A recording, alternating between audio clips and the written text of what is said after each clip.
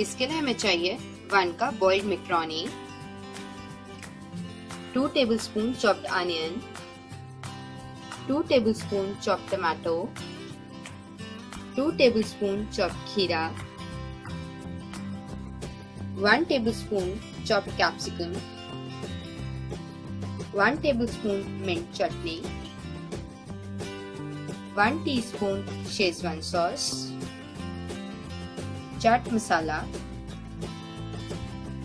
1 teaspoon dried parsley। अगर आपके पास parsley नहीं है तो आप फ्रेश कोरिएंडर लीव्स भी यूज कर सकते हैं। Salt to taste। अब हम सैलेड बनाएंगे। बाउल में हम सबसे पहले मिंट चटनी डाल लेंगे, शेजवान सॉस,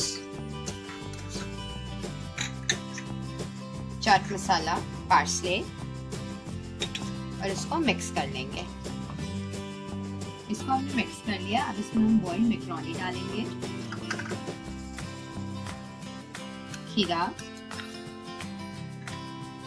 अनियन,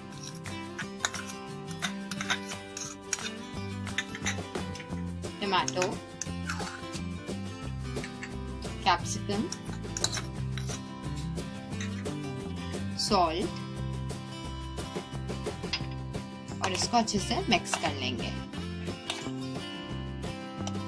इसको आप अच्छे से मिक्स कर लेंगे। आप इस सैलेड को जरूर ट्राई करें, ये बनाने में बहुत ही इजी है। आप देख सकते हो इसका कलर भी कितना अच्छा आया है। सैलेड हमारा रेडी हो गया है। अब इसको हम सर्व करेंगे। सैलेड को हमने सर्व कर लिया, खाने के लिए रेडी है। ये हमारी आज की रेसिपी मैक्रोनी चाट है और वीडियो को प्लीज सब्सक्राइब करें। Please like and share. Bye.